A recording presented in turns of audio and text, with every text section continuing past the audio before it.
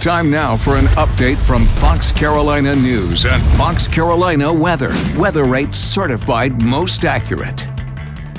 A very good morning to you. I'm Shale Ramin with a look at your flash briefing. We have new coronavirus numbers to tell you about this weekend. On Saturday, 1,368 cases were reported with 74 more deaths. Right now, more than 690,000 tests have been completed statewide. And as soon as we get those Sunday numbers in, we'll be sure to pass them along to you.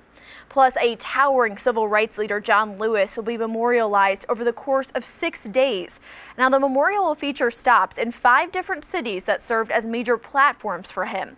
A military honor guard will escort Lewis's body across Edmund Pettus Bridge in Selma, where you'll remember he led a march for the Voting Rights Act back in 1965. We have a full schedule of what's to come for this memorial inside of our Fox Carolina News app. And looking at our forecast, it has been hot, it has been humid, and it has included some pop-up showers. Isaac Williams is joining us now. So Isaac, what is on the horizon for our Sunday?